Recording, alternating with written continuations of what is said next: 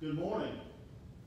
Thank you so much for joining us today on Facebook, and for those that will join us later on YouTube, we are grateful to have you with us today. Real quickly, let me go over some announcements.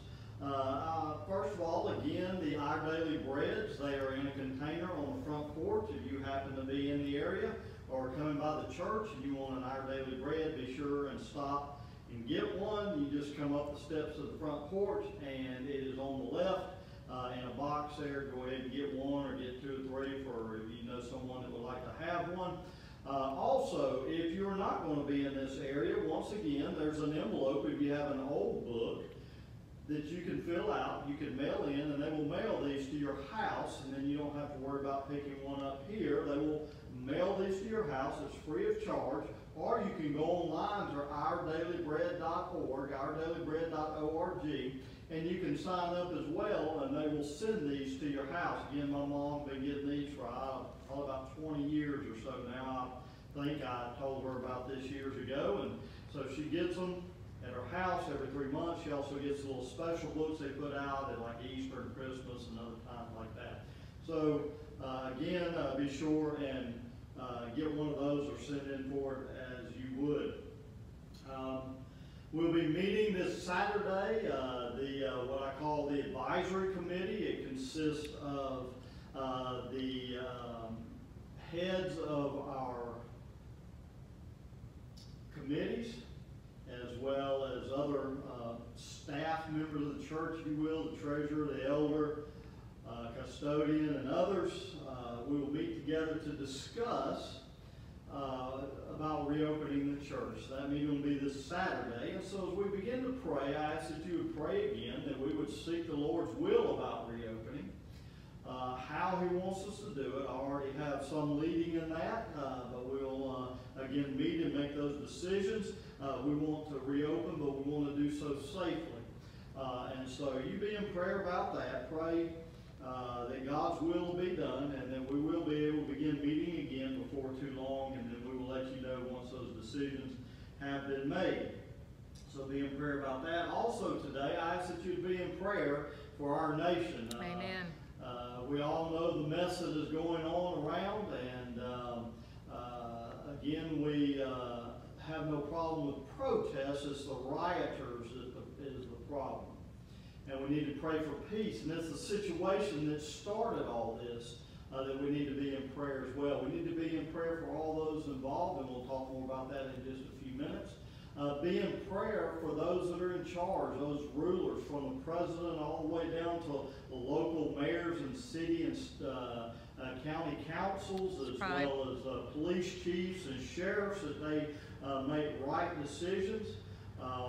And so we just need to pray about all of these things this morning. And as well as this COVID-19 situation, my wife just read to me that there have been 3,000 cases in the last, 2 weeks? No, the last 4 days. The last 4 days. 3,000 cases in Georgia in the last 4 days. And so it's a good chance that is going to continue to increase. So we need to be in prayer for that as well. So at this time, let us go to the Lord in prayer.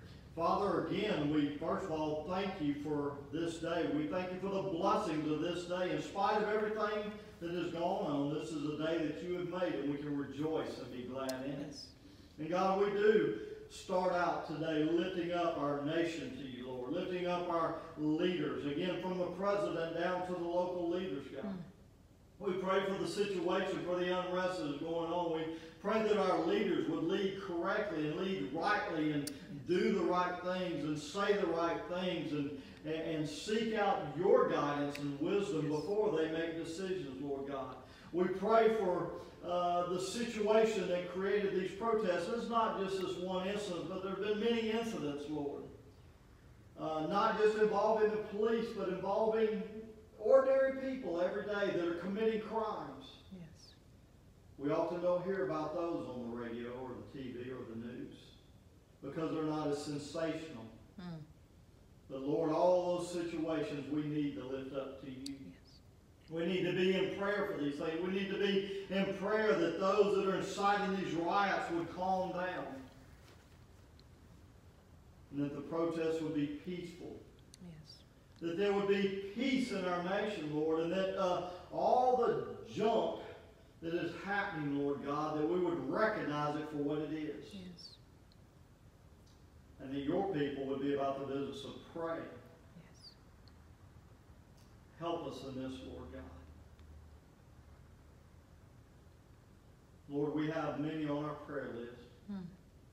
Lord, we have many situations, those that are in the hospital, in very serious condition, those that will be having surgery, those that are sick, Lord, those that may be having some domestic issue or some financial issue or some housing issue or some job issue, Lord. Sickness, on and on it goes, Lord. So much happening in our world today, God. We lift these situations up and ask that you would be in them, that you would move in them, Lord God. Yes. That you would strengthen your people. That you would help us stand strong in the things that we see going on today, not just with the COVID disease, not just with the riots, but with all that is going on in the world. Yes. In our nation, in our lives, in our neighborhoods, God. We pray for that this morning. I ask that you would help us, Father, and strengthen us. Lord, I ask you to bless now the reading of your word, and that you would open our hearts and minds to hear from you today, God. To receive the things that we need to receive from you, Lord. And that we would hide those in our hearts, and we would share those things with others today and in the days to come. Again, Lord, we thank you for this opportunity. Touch us now in the precious name of Jesus. Amen. If you have your Bibles this morning, you'll turn to John chapter 3. John chapter 3, and we'll begin reading in just a moment. John chapter 3, New Testament, Gospel of John. Matthew, Mark, Luke, and then John. The Gospel of John chapter 3.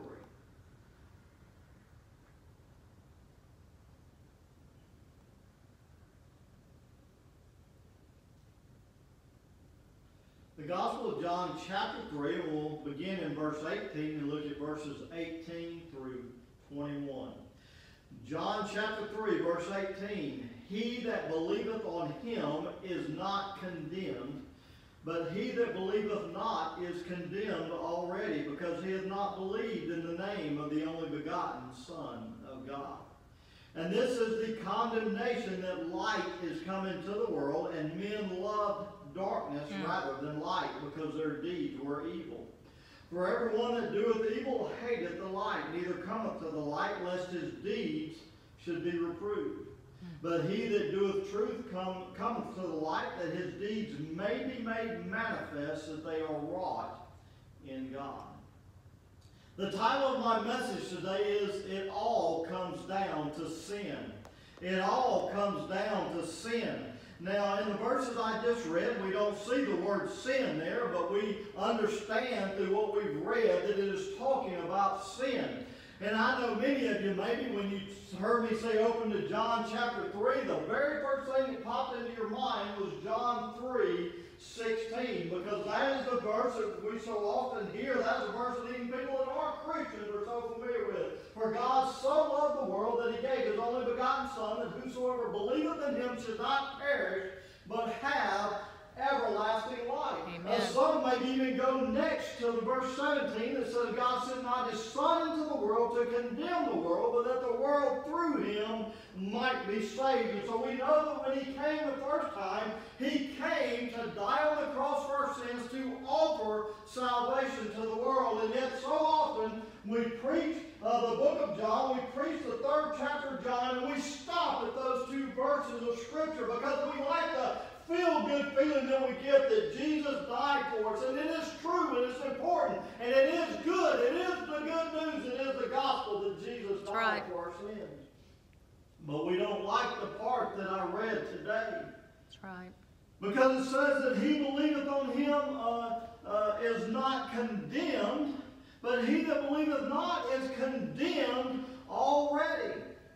We say that those that don't know Jesus Christ are condemned. They are already condemned. There is no need for them to be condemned later. We think, oh, when they stand at the great white throne judgment, when they stand before the Lord Jesus Christ, they will be condemned. No, the Bible tells us that they are already condemned. Right. If you were listening to the sound of my voice this morning, before Lord Jesus Christ became your Lord and Savior, guess what? You were condemned. If you had died, you would have opened your eyes in hell. That's right.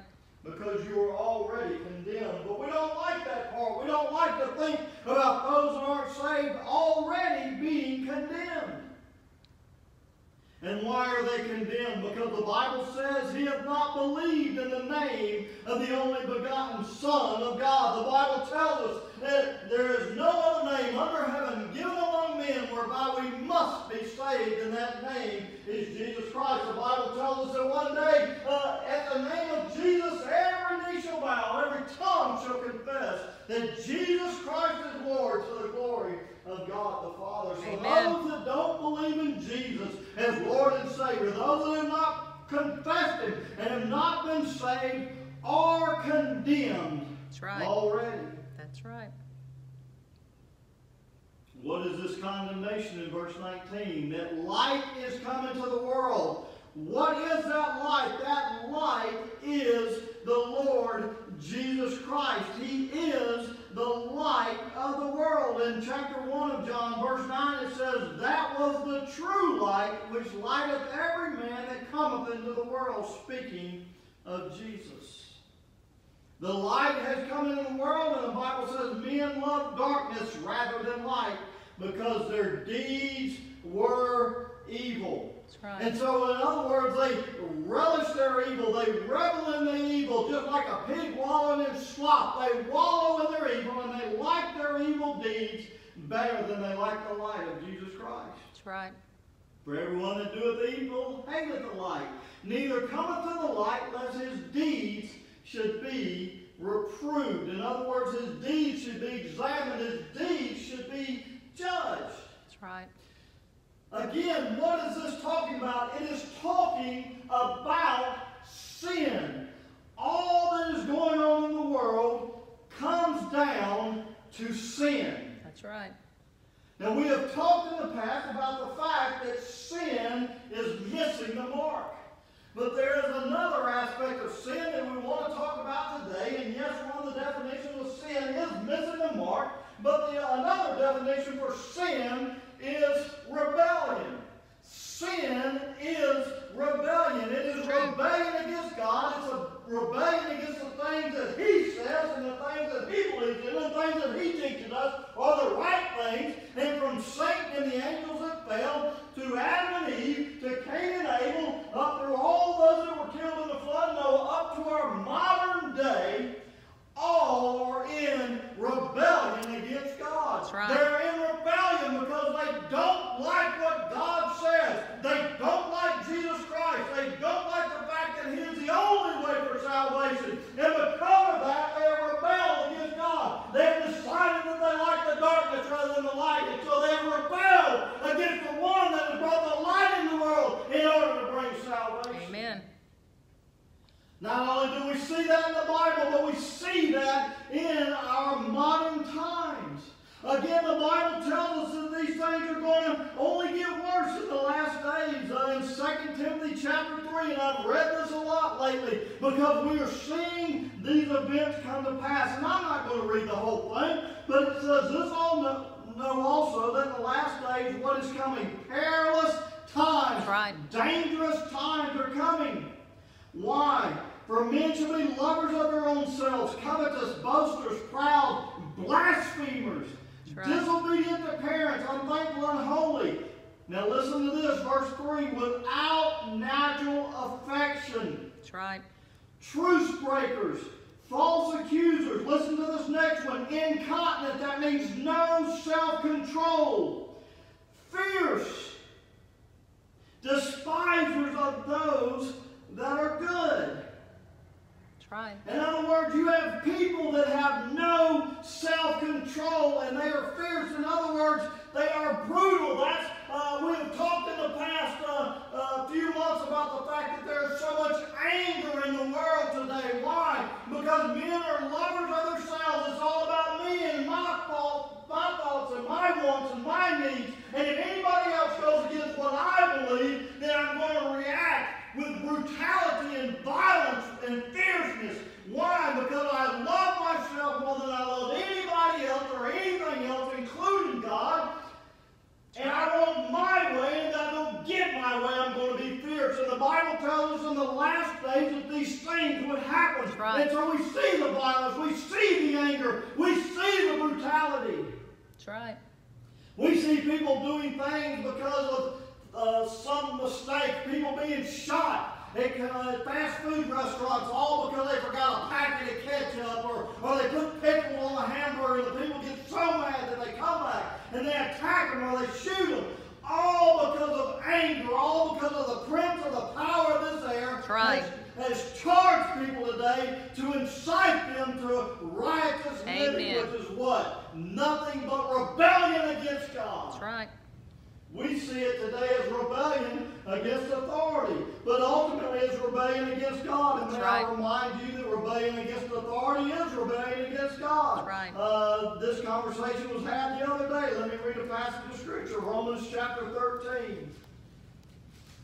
Romans chapter 13 in verse 1. It says, let every soul be what? Subject unto the higher powers, for there is no power but of God. That's right. The powers that be ordained are of God.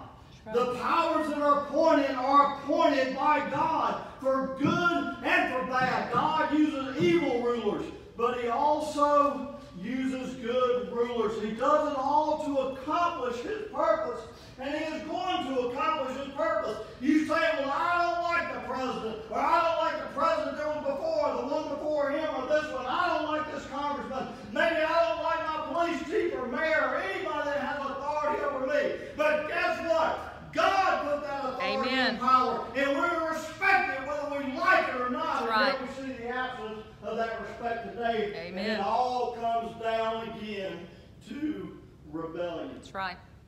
And rebellion is sin. It Yes. all comes down to sin.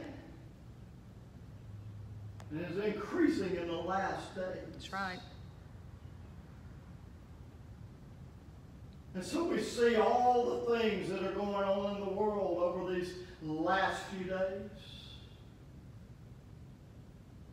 And we have cries of police brutality. Are they justified? In a lot of cases, yes. Were they justified in the death of this man? Yes. We also hear the cries of racism. Or does that happen in our world? Yes. And with all nationalities and all skin colors, Amen. there's racism. That's right. In various groups. That's right.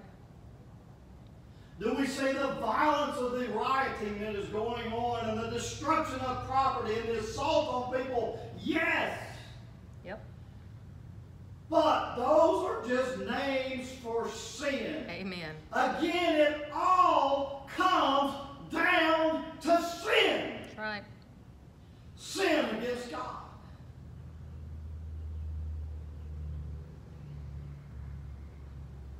Let me ask you a question. When it comes to salvation, did Jesus just die for No. your race? No. Did Jesus just die for your nation? Or did He die for all? Well, let's go back to John 3:16. What does it say? For God so loved what? The world. Right. Not just one. It doesn't say He just so loved the United States that He died for the people of the United States, or that He loved Asia so He only died for the people of Asia or Russia or any other nationality. Africa, it doesn't matter. That's right. No, it says, for God so loved the world. And you can look at any translation of the Bible, and every single one says world. Amen. God died for all. That's right. Did you know that God died for, or the Lord Jesus Christ died for that police officer that killed that man? That's right. That's right. Did you know that Jesus died for all these rioters that are breaking windows and stealing things and setting police cars and buildings on fire? Jesus died for them just as much as He died for you. Amen. And yet we don't like to admit that. We don't like to say that. We don't want to think that maybe He died for somebody like that. And yet He died for you, didn't He? He died for your sins. Amen. Why is your sin that much better than those sins that we're seeing committed on the news today? Amen. I got news for you. They're not. right. Let me ask you another question. Have you prayed for that police officer? Right. Have you prayed for these people that are rioting? Not Right. the ones protesting, we pray for them too, that are peaceful. Right. But those that are rioting, have you prayed for them? Maybe you say, yeah, I prayed that God would get them. You ever wonder if somebody prayed that about you? Amen. And what if God had answered that prayer, where would you be right now? That's right. Maybe in the pits of hell? True. Have you prayed for their salvation? Right. You condemned them, but the Bible says they're already condemned. Amen. You say, but I'm angry at them. I would say, well, they're angry too. You say that my anger is righteous. Well, they think that their anger is righteous too. And I will tell you the truth. There's only one that has righteous anger, and his name is Jesus Christ. Because even my anger, and yes, I have reacted in anger. I have seen, I was angry about the police officer that killed that man for no reason. I was angry at seeing the protesters set patrol cars on fire, and all the other things that have happened, rioting and looting that is going on from that group of protesters. And yet, even my anger, though I may consider my anger righteous, is tainted with sin. Amen. Because I think my anger is the only right anger and everybody else's is wrong. And yet Jesus is the only one with righteous anger. That's right. And so are we praying for the salvation of these people? That's what we as Christians should be doing. Amen. Why? Because they're condemned. We got to pray that they see the light. I was thinking about this morning. If you notice, when you have the protesters out protesting, and other than those that are wearing masks because of this COVID-19, you don't see much of that with these protests. That's right. But with the rioters, even before COVID started, whenever you saw these groups rioting, what did you see? Most of them would wear masks. That's right.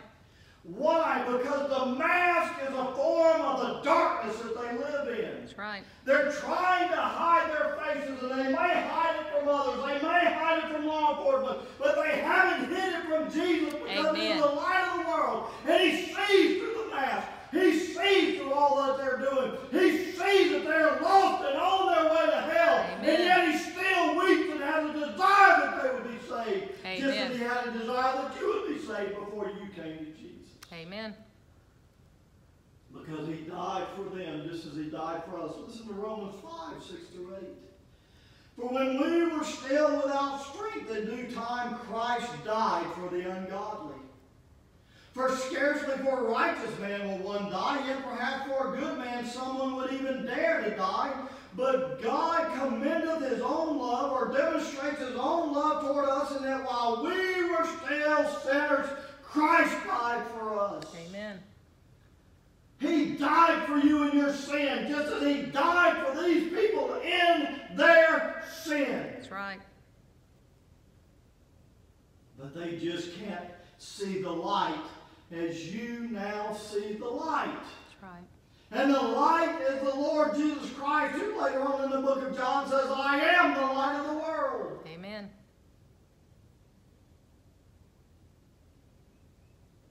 Do the people that are rioting need to be arrested and prosecuted? Yes. Amen. But do we need to pray for their salvation? Yes. Amen. And is it hard to do? Yes. But that doesn't make it any less important that we do. Yes, sir.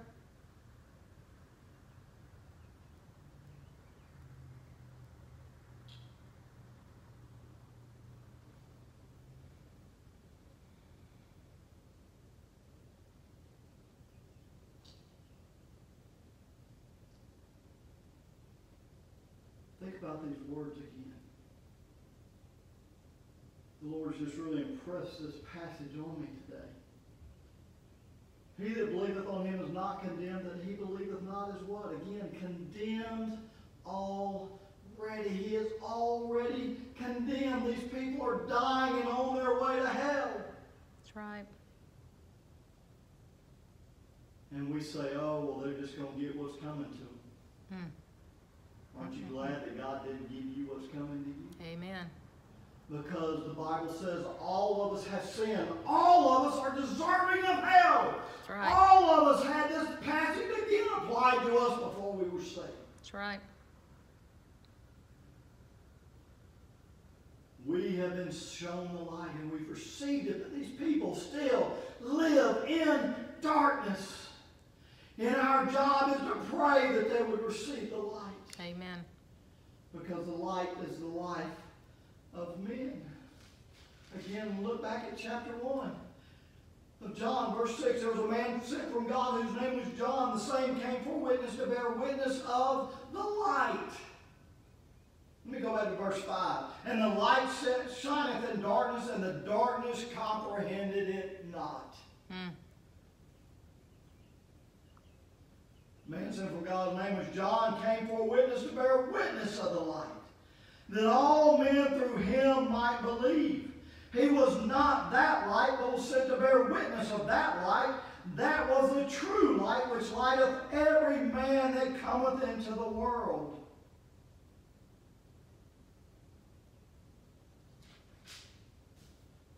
We're to be light. Amen. Just as John the Baptist was light and came to bear witness of the light, why are you still on earth? To bear witness of the light that is Jesus Christ. Amen. And to pray for those that have not yet seen the light. Pray for those that are in rebellion. That's right. And yet why do we not do that? Because we ourselves are still tainted by sin. There is that part of us that is still in rebellion against God. And we need to recognize it in ourselves first. That's right. And it's a tough pill to swallow. I've had strong reactions over the last few days. And I've had to go back and think about those things. And God said the same thing to me that I'm saying to you if you prayed for them. That's right. Have you prayed for their salvation? You see, the government can pass more laws. They can set curfews. They can put out the National Guard or the military or the police. But at the end of the day, Jesus is the only one that's going to change things. Amen. Jesus is the only one that is going to make a difference in this world and the things that are going on in this world. That's right. We also need to understand that things like these are going to become commonplace in our world. Right. Again, the Bible tells us these things are going to happen. So does that mean we just throw our hands up and say, well, there's no use in praying because the Bible says it's going to happen? But no, we're to continue to pray. Amen. Because we don't know whether that one soul will be saved that was out doing these things. Amen.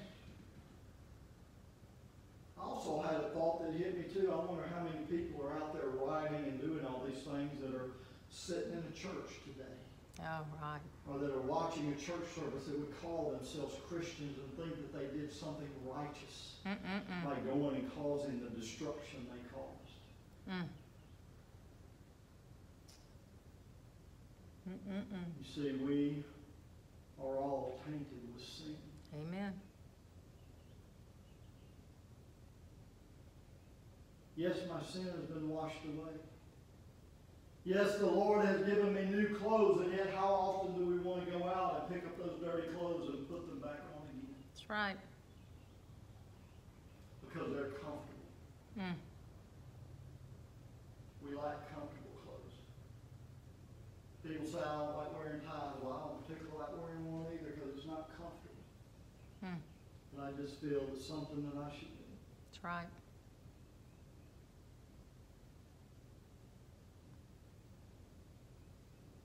Our sinful clothes are comfortable clothes. Our righteous clothes are often uncomfortable. Why? Because that light that we want to shine down in the lives of people that do these things are also shining down on us. That's right. And oh, we love to have other people's sins revealed, but we don't like having ours shown too much, do we? Amen.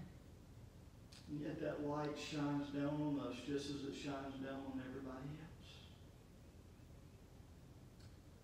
so often too, even those that we call ourselves Christians would rather step off into the darkness. That's right. Instead of the light that causes us to recognize the sin in our own lives. Amen. We don't like it. I would say again, when a surgeon operates and cuts out something diseased out of the body, it's painful and it hurts and we don't like it, and yes, it's necessary. That's right. And the light of the Lord Jesus Christ shines into our souls to reveal sin. Why? So that we can do what? Confess. Amen. Repent. And step into the light. So as verse 21 says, that he that doeth truth may come into the light, that his deeds may be made manifest, that they are wrought in God. In other words, my deeds need to be godly. Amen. And they need to reflect the light of the Lord Jesus Christ that is supposed to be shining in my life.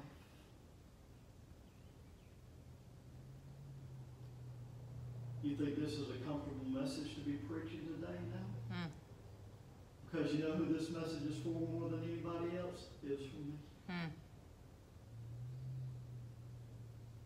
But we have to be about the Lord's business. That's right. Remember, these people, what are they doing? They are doing what sinners do. That's right. Why should we expect them to act any different? Now, I'm a city boy, but I've been out in the country before when I was a kid, and I had an uncle who was married into the family, and his father raised pigs, and I remember going out and watching them slop the pigs. And I remember going out to the pen where the pigs were at, and can I tell you, of all the times I went out and watched them slop them pigs, not one time did I see one say, hang on a second, and went and washed his hooves. He got dressed up and walked up to the pig trough. That's right. And ate. No. He acted like a pig. That's right. He went up there and wallowed all in that slop and then rolled around in it and the mud and all the goop and everything else. Why? Because that's what a pig does. That's right. Just like sinners sin. They commit adultery, they commit abortion, they commit acts of homosexuality, they commit acts of fornication, which again is sex outside of marriage. They commit acts of adultery. They dress up in the opposite gender's clothing. That's right. They do all these things, and we're shocked. But sinners are just acting like sinners. That's right. Because they live in condemnation. And so, yes, we rebuke the sin. Yes, we need to see justice. But yes, we need to pray that they would be saved, that they would step into the light. Amen. And be cleansed by the precious blood of the Lord Jesus Christ. Let me read one other passage of Scripture and I'll close. Matthew chapter 5, verses 43 through 47. This is in the red letter. The words of the Lord Jesus himself. Ye have heard that it hath been said, Thou shalt love thy neighbor and hate thine enemy. But I say unto you, love your enemies. Uh-oh. Read that again. Right. But I say unto you, love your enemies. Bless them that curse you. Do good to them that hate you. And pray for them which despitefully use you and persecute you. That's right. That ye may be children of your Father which is in heaven. For he maketh the sun to rise on the evil and on the good, and sendeth rain on the just and on the unjust. For if you love them which love you, what reward have ye? Do not even the publicans the same? That's right.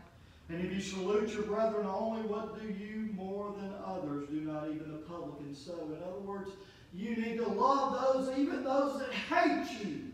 Amen. Even, let me say this, those that you may hate. Amen.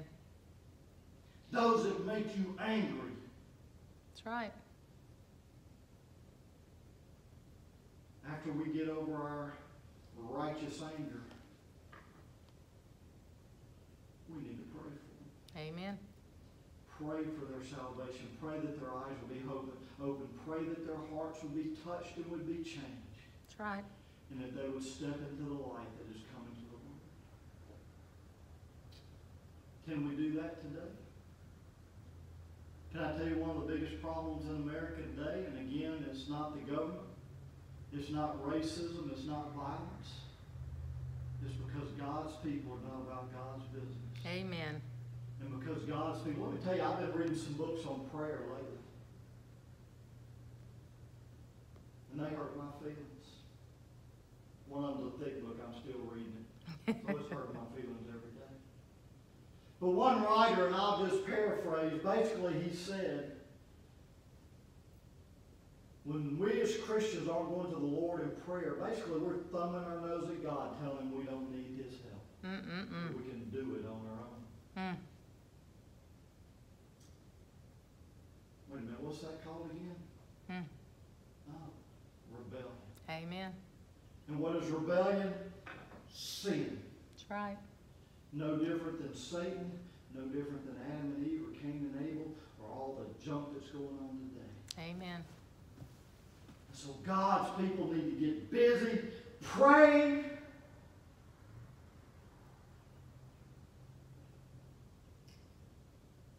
And then having the opportunity to live as Christians. That's right. To show ourselves as Christians. And have Christian attitudes even when we are angry. That's right. If we do that, church, Christians,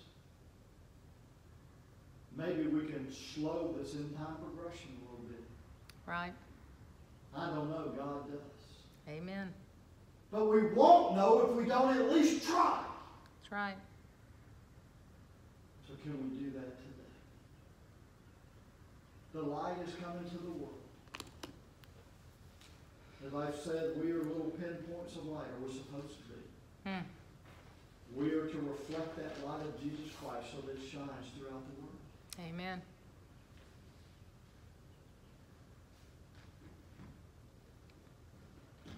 How bright is your light today? And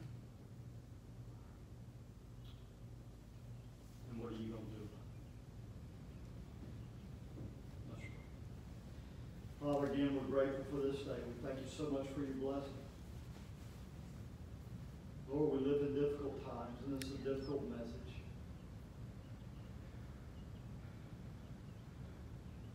Probably stepped on toes and hurt feelings. I'll start with mine, God.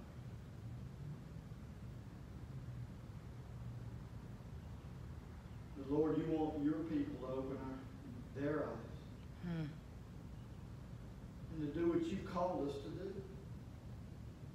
To react differently than the rest of the world reacts. To pray and to be light in this dark world. God, we need to do a better job of that. There could be another revival if only your people would cast off our rebellion and be about your business. Yes. God, help us today. Strengthen us in our walk today. And again, touch our nation as we are going through what we're going through.